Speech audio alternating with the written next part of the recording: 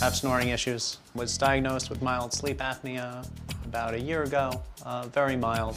A month or so ago, I operated on Evan and did a septoplasty and turbinate procedure, which reduced his snoring 50 to 60%.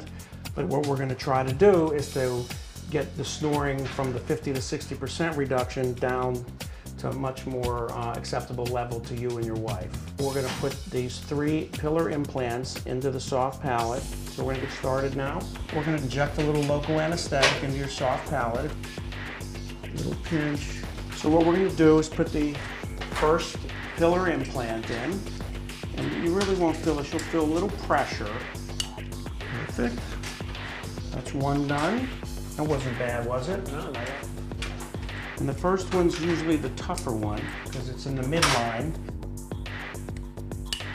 Second one is done. It's a breeze, isn't it? Last one.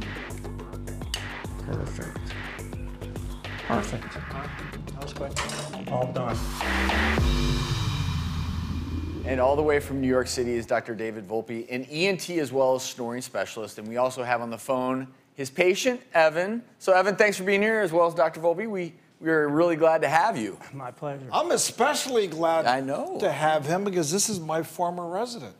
Really? I taught you everything you know, right, David? You did.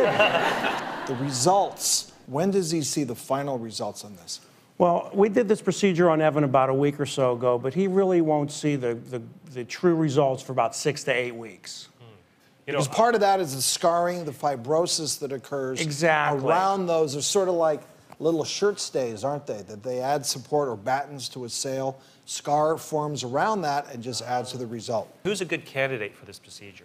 Well, first of all, there's many types of candidates, but a good candidate for this procedure is someone like Evan who has mild sleep apnea, or no sleep apnea.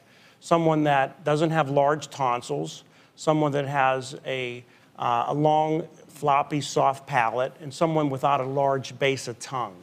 Those patients typically do really well with this pillar implant procedure. And exactly what are the pillars doing? Well, the pillars are made of Dacron, and what happens is these little implants form a small bridge of scar tissue between the 3 implants, which decreases the vibration of the soft palate and gets rid of the snoring. And Dr. Orton, I have one right here.